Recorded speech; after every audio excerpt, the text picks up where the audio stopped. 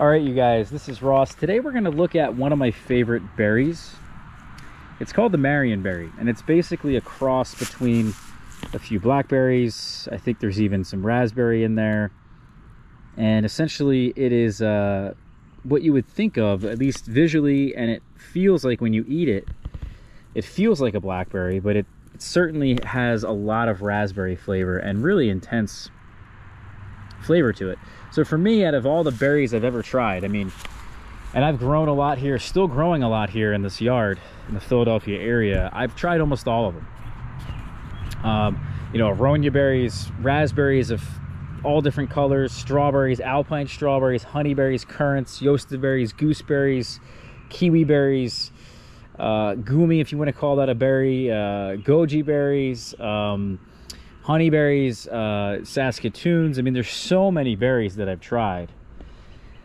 And for my money, this is just, it really is one of the better tasting ones. I'd probably put this in a class with the black raspberry, the kiwi berry, the gumi, and the honeyberry. I think are the tops, and also the alpine strawberry belong, I think, in a higher class of just a foodie experience. And let me taste some of these now for you guys. These are dead ripe, very soft. You can see they're really kind of bloody when you pick them there. And that is just incredibly sweet and an intense raspberry flavor, oddly enough. So there's where that raspberry genetics comes in, and that to me is what really makes this so special. It's really taking the flavor of a darker raspberry, like a purple raspberry, a black raspberry, even a red that's well ripened, and multiplying that flavor by like 2, and then injecting it into this blackberry. That one had a little bit of a grape flavor as well, and so maybe even a little bit of mulberry flavor. So this is like a combination, this berry, of like a blackberry, a raspberry, a mulberry, and maybe a little bit of grape. So it's got a lot going for it, this thing. The problem with it is that I've really struggled to get it established along this trellis.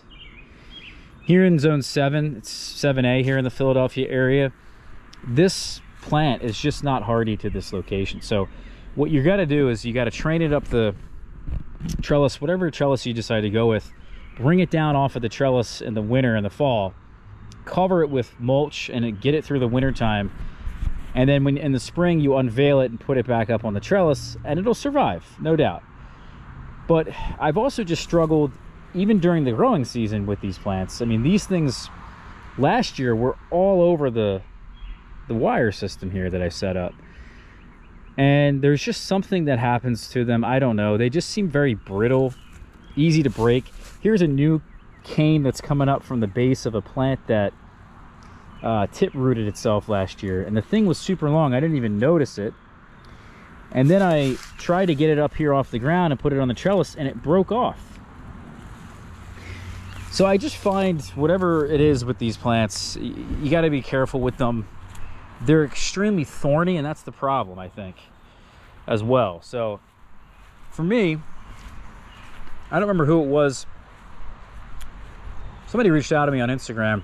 I'm sorry for forgetting the name, but they said, Ross, you ought to plant a blackberry.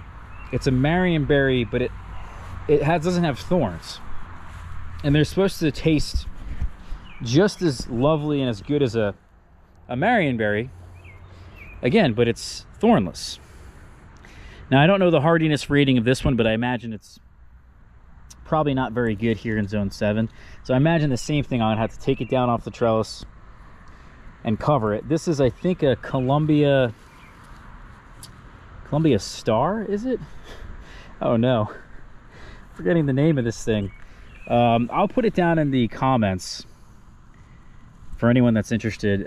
This is basically what they say on One Green World's website, which is where I got this. I think they sell it in other places as well. There's 3 of them. There's like a Columbia Giant, Columbia Star, or Columbia Beauty or something. I'm not sure.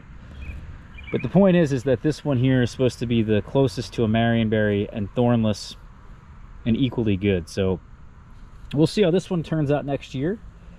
But that's basically the thoughts I have on this amazing berry. I've decided to plant this one over here, probably in a better spot. It gets a lot more sunlight. This is obviously a different trellis setup. I think this will be a little bit easier to care for and look after it. Maybe even slightly easier to protect this thing in the winter. So we've got this thing going over here, and I hope to update you guys next year on this particular plant. So I really would highly suggest planting some Marionberries, guys. They're easy to propagate, easy to have fine plants. So yeah, we'll talk to you guys soon. Hopefully you do what I tell you there, because I'm telling you, these berries are incredible. We'll see you for the next one. Take care, guys.